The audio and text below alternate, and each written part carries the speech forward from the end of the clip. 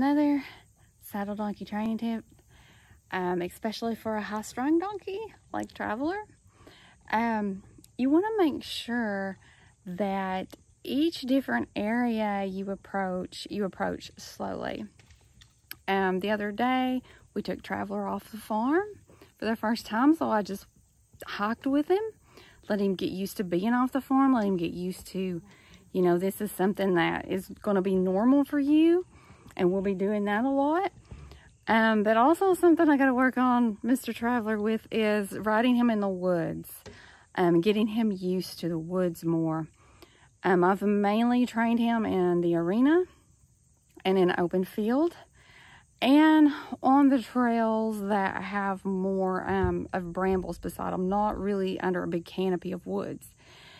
And we went under a little canopy the other day, and I loosely hit a tree limb, and it freaked him out a little bit. Well, he did that little donkey bolt where he like bolted a few steps, but he stopped and he calmed down.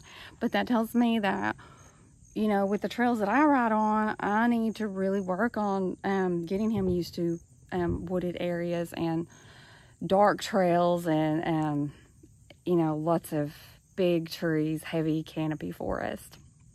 So it's just a tip if you're training a donkey for really anything, and you need to take that into consideration, that each area, especially an area that's totally different, needs to be approached slowly, and especially with a high-strung donkey, ex-rescue, that used to be a cattle guard, because sometimes they can be very, very self-preserving, more so than others, because they're used to taking care of themselves, they're used to taking care of their fields, and so he's just on the lookout to take care of things, and he's got to get used to me taking care of him and letting me make decisions.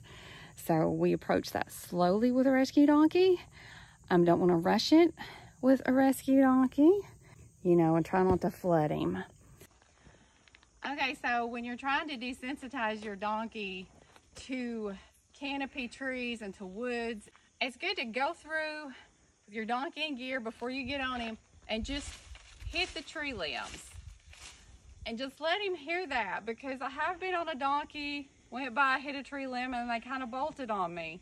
So you want to make sure your donkey is cool with this sound above them. Traveler used to be scared of that, but now he's getting much better, so I know when I get on him, if I hit a little bit of a tree limb or it brushes up against me, I know he's not going to get scared and bolt away. So that's just a little tip for if you're training a saddle donkey, especially a high-strung saddle donkey.